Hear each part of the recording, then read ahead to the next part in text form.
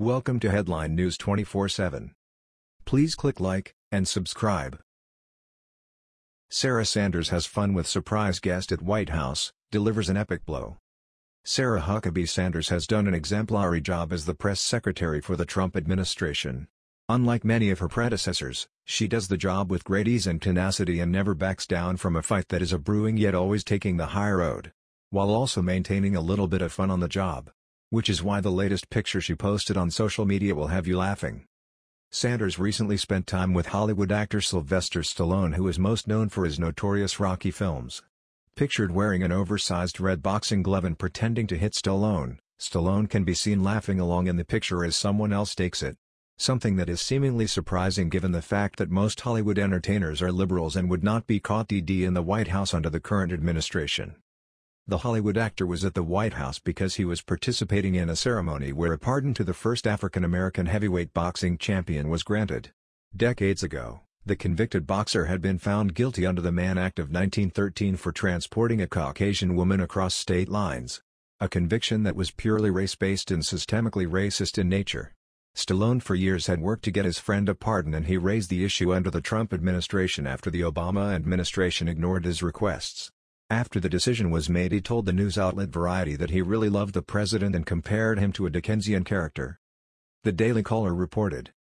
Trump said, "I am taking this very righteous step, I believe, to correct a wrong that occurred in our history, and to honor a truly legendary boxing champion, legendary athlete, and a person that, when people got to know him, they really liked him and they really thought he was treated unfairly." In the remarks, Trump turned to Stallone to compliment him on pushing for the pardon over many years. "Now, everybody knows Sly and what a job he's done," the president said. "But Sly is a special guy, and he's more shy than you would think. So I won't even tell him, but if you want to say a word, you can, Sly. I want to thank you, Mr. President. It's incredible that you've done this because, it's one thing, I've been so blessed with the Rocky situation and playing that character. And actually, when I was writing it, I'm thinking about inspirations for this Apollo Creed, and that was Jack Johnson. This bigger-than-life, incredible character, and who is, treated so unfairly. His prime was taken away, but somehow he still managed to persevere and kept a smile on his face, and he's truly an inspirational character. So this has been a long time coming. So it's an honor to take a fictional character like Rocky, and do something in the world of reality." He acknowledged one of Jack Johnson's last blood relatives who was also in attendance for her efforts working for the pardon as well. Then he said, "Keep punching, Jack," while looking to the sky. A lot of folks enjoyed Sanders' photo with Stallone, including her father. Stallone earned the praise of former Arkansas Governor Mike Huckabee, who pulls double duty as Sanders' father.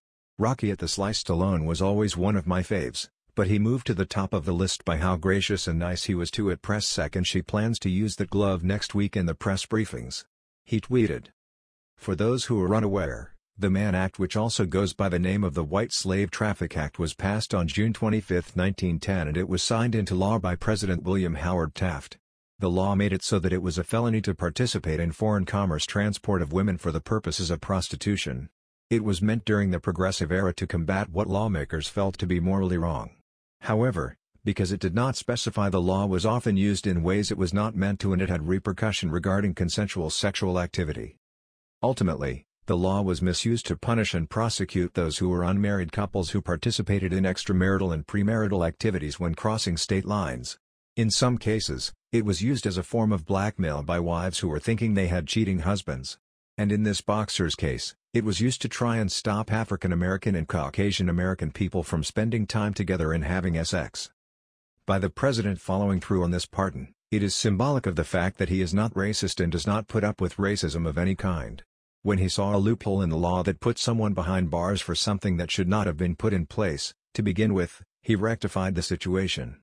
This is the type of president the American people have, and we are better off because of it. That was the news. We thought you might be interested in knowing about this. Please click like and subscribe. Thank you.